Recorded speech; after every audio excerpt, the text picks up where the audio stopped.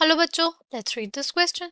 The question says insulin contains 3.4% of sulfur. What will be the minimum molecular weight of insulin?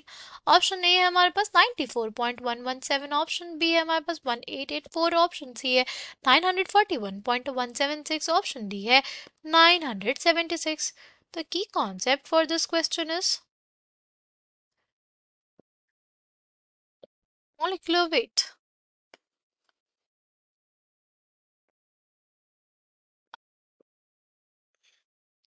Now अगर हम लोग बात करें question की तो हमें क्या बोला इंसुलिन में हमारे पास 3.4% क्या है सल्फर है।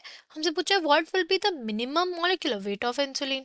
सी हमारे पास बोला है कि 100 ग्राम ऑफ कंपाउंड में यानी 100 ग्राम ऑफ इंसुलिन में हमारे पास कितने परसेंट सल्फर है 3.4 ग्राम सल्फर है, राइट। 1 ग्राम ऑफ इंसुलिन में 1 ग्राम ऑफ इंसुलिन में हमारे पास बेसिकली हो जाएगा 3.4 bye 100 gram of sulphur, right.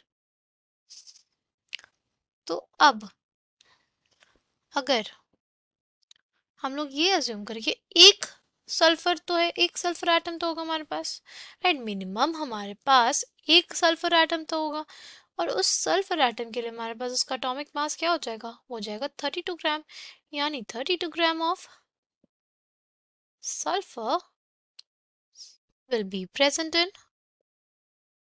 100 by 3.4 into 32 gram of insulin.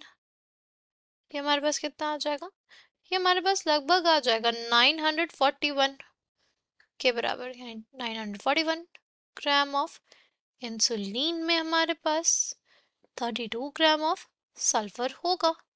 तो minimum molecular weight of insulin will be equals to option C. I hope you understood it well. Thank you and all the best.